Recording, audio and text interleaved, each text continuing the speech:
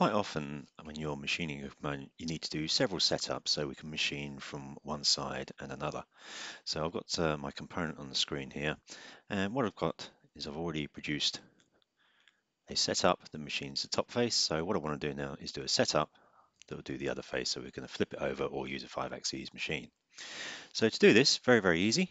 We're simply going to click on the Setups button at the top here. That's going to open a dialog, and we can name that setup whatever you want to put in there.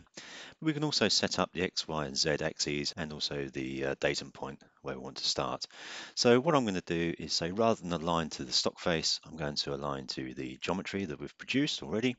And I'm just going to tell it that my Z direction is going to be on this axis here. And also my X direction is going to be along this edge.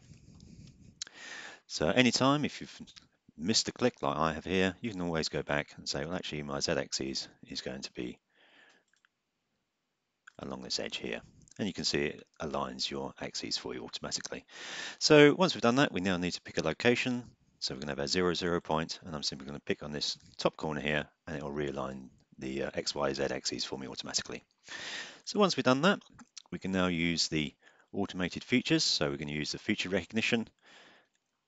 So that we're going to select the features from this component, and we only want to apply this to setup 3, which is the setup we've just produced. Click on the next button and it's going to give us all of the features it can find.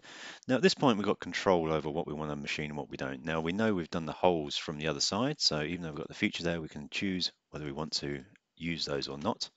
So we're just going to take those out, and if we click on one of these you can see a preview of the actual machining operation. So we've already done the other side, so I'm going to take that off so it just does the top face.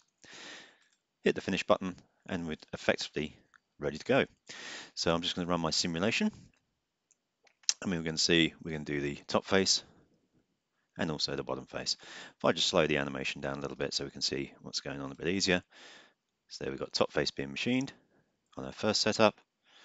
Then it's going to flip over and we're going to do the other side automatically. So once that simulation is done, we can also choose how we export this data. So if we go to our stock, and we're just going to double click to edit it.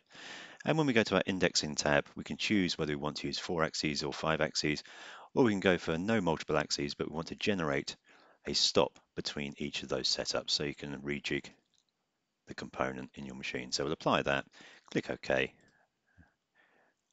run the simulation just to make sure everything's okay. And then we could simply go to our results and export the code directly.